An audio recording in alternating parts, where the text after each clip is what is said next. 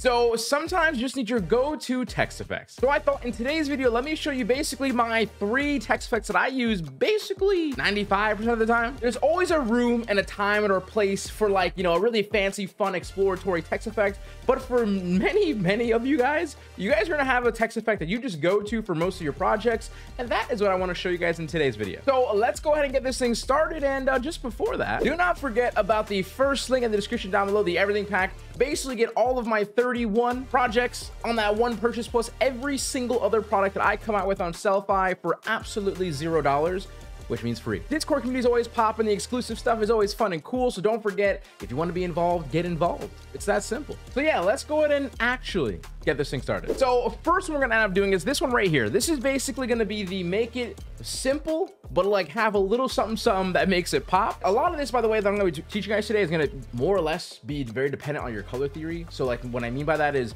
I'm obviously in a white background with like an offset white. So take that for granted. You have to make sure you tweak your colors in this theory, but more or less things of the way we're gonna apply these things are gonna be the same. This first color that I have here is a nice little deeper blue. It's not pure black, because I think pure black is a killer when it comes to design theory, and like using solid blacks and solid whites is just not the way to go in my opinion if I'm looking to like make it pop. And if I were double click on this to get into the layer styles, the first thing that we're gonna end up putting on this is an inner shadow. Now the inner shadow itself are gonna have these settings, right? 100% opacity. It's gonna be on normal. We're gonna talk about the color in a quick second, but the angle's at 90, distance at 3, 0 choke, 0 size. That way we just get this very simplistic little idea of the light kind of just falling just a little bit below the actual top of the text. And of course the color for this should basically be whatever color you have here, and move this baby up all the way to the top somewhere in the middle, and that'll give you a pretty good color for your idea here for the inner shadow. Okay, the next thing we're end up doing for this one in specific is a nice little satin. Now satin is always a hit or miss for some people. I do have my blend mode on multiply, and it's a black color for this instance. I'm not even sure multiply even matters for this since it's black, but I do have it on multiply just in case I want to go ahead and say, yo, I want a little bit of a hue in here, not just pure black. I have to lower and increase this opacity up a little bit, but for most, it's just gonna be black, 15% opacity, 90 angle, 50 distance, 70 size, and this will basically just give you a tiny bit of like shading. It makes the text effect look less flat. Obviously, if I turn it on and off, you can see the full color is like the similar color that we chose in the beginning, right? But the satin just gives a nice sort of little shading around it, like we, you know, we're like really meticulous and thought about where we're placing it, and it looks pretty good in my opinion. I always like to add a little bit of satin just to give it a little bit something. And then last but not least, for this specific example, I'm gonna use a drop shadow. Now this drop shadow, I just turned it on, and it does have the effects on it, which are white, 100% opacity, 90 angle, 2 distance, 0 0, but you won't even notice it really until I zoom in a little bit, and you can notice it right here, right? Now I think it's a little bit more noticeable if you of course had like a darker background, and it'll just sort of like pop a little bit more, and it just gives you that nice idea of like a subtle 3D effect, and more or less just something I think it should be added, right? I think drop shadow in this case, where we would, let's just say we added a new one, right? And then this new one will make it black, and after we make it black, we increase the size a little bit, lower the distance down kind of thing, and do this kind of thing. No good, not necessary. But like if you even did do it on like 2 opacity or so, it just pops a little bit more, and I think it just genuinely makes it the text effect. It's super subtle, but just makes it look a tiny bit good. But you don't need that second and last drop shadow, just that white one right here. And now to finalize this thing, we're gonna make a new layer. Right click, clipping mask this new layer right to this layer right here. So this is gonna be our glow light. And on this glow light, we're gonna take our brush, right? I can right click, make my size a pretty good amount, or I can just hold Alt and move my mouse left and right, or up and down for the hardness, which the hardness should be at 0%. A nice big size brush. We're gonna choose the color, choose this color here, and we're gonna go right over here or so. Basically, whatever your background color is for the actual text, right? So mine is right here. I'm gonna kind of move this diagonally into the white, but not so much white where it's just gonna be a tiny bit, like with a little bit of hue in it, right? So I go ahead and just do it now. Nice little click, click, click a few times, maybe like 2 or 3 times.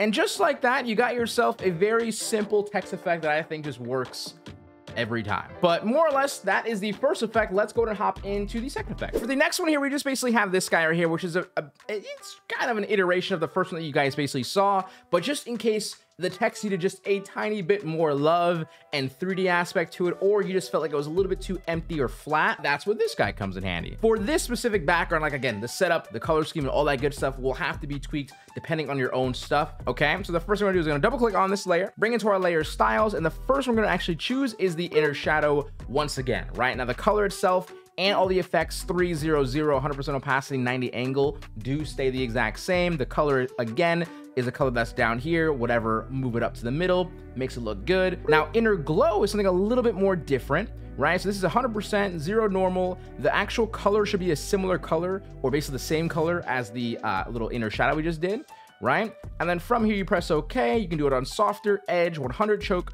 one size, or we can tweak this a little bit more depending on, at the end, I would say, depending on your preference on that. Of course, satin once again. So again, we can do at 15 opacity, multiply, doesn't really matter. Black color, 50, and then size we'll put at 70, and that'll be pretty good. So last but not least, which actually makes this effect, are these two different drop shadows. Now the first drop shadow, again, is a similar white, 100 opacity, 90 angle, 200 for the spreader, all that good stuff. So that'll set us up with that little white bar right at the bottom of here, right? But then lastly, we're gonna add in another drop shadow. You can just click this little plus button right here if you don't have a second one, obviously. And on this duplicated one, make sure it's on the bottom. You can do that by just clicking this little up arrow, or for this instance, click it down, right? And then once you have it on the bottom, your actual blend mode for this is gonna be on normal. Your color is gonna be on this nice sort of grayish tone. You can get a little, you can get a little fun with it if you wanna like do it like a gray that has a tiny bit of like hue of color in there. That way it kind of flirts with your color theory a little bit more. 100% opacity, 90 angle, distance at 25, 100 spread, one size.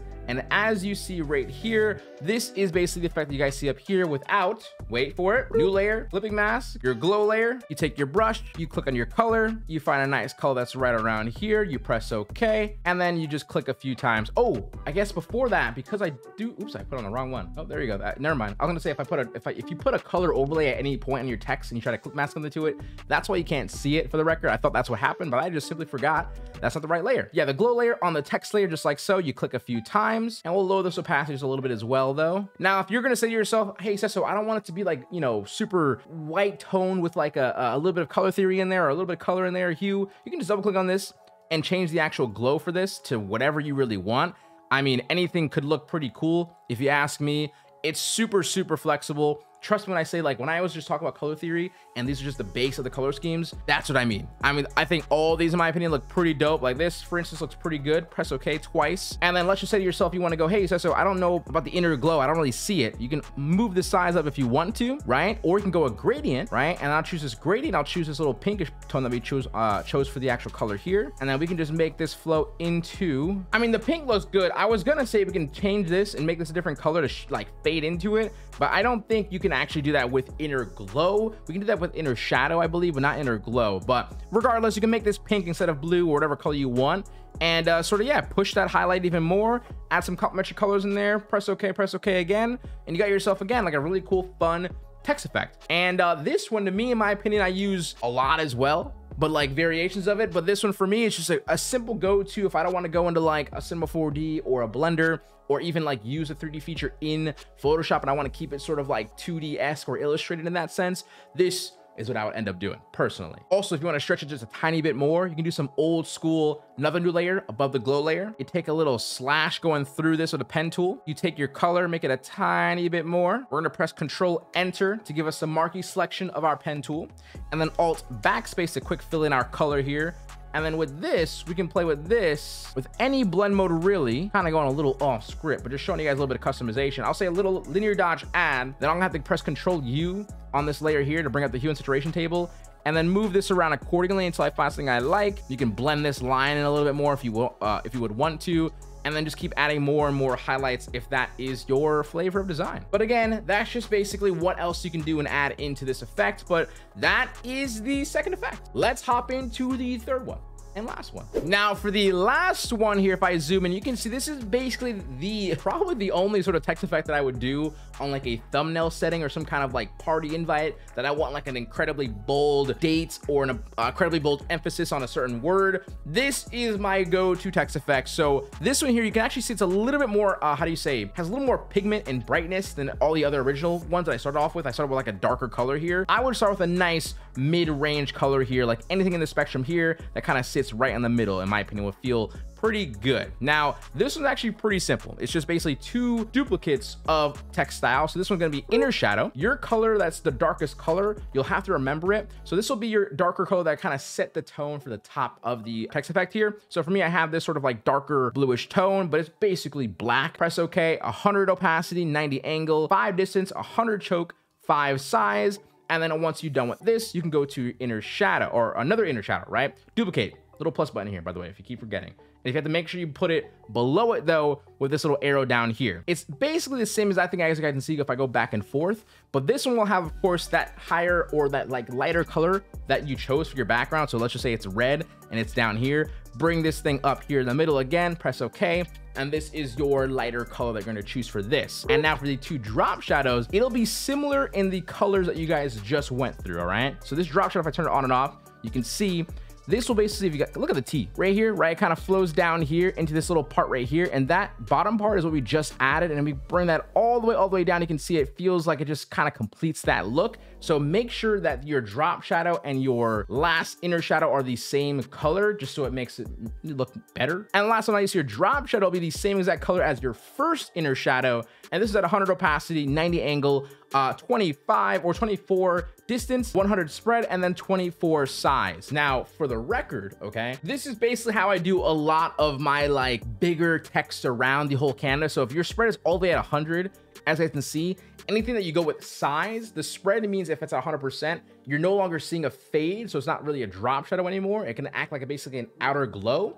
And that is how, if you bring this up and you mess around your distance a little bit, right? You can see I brought it up more to go further down the canvas, but if you kept it in the middle and bring your size up, you can get that pretty cool, simple little 3D look pretty quick. But we'll get this at 24, and more or less, this is the effect itself. But of course, always finalize it with a nice little glow layer. So I'm gonna clip mask that layer, click over here again, give us this nice little color over here, maybe a little more pigmented. And we'll lower this brush just a tiny bit, but we're gonna click a few times and call that good.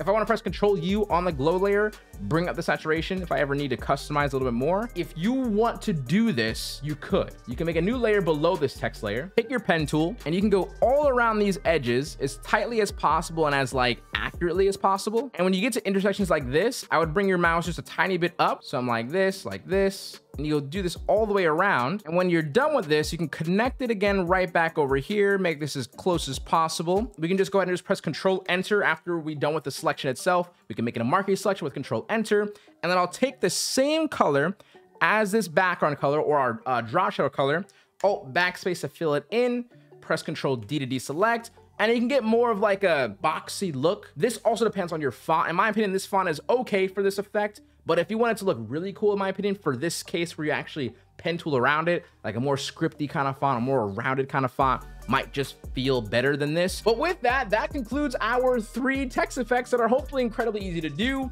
and become your new staples. And no more just throwing the text on with like a color on it. I think that first one in the video, in my opinion, should just like staple. It just makes it look good. But hey, with that being said, Seso HQ out. Drop kids to keep smiling, stay positive, and stay freaking productive, guys. Later, much love, peace, and do not forget, everything pack always over here and in the first link description down below. And yeah, I should vlog again.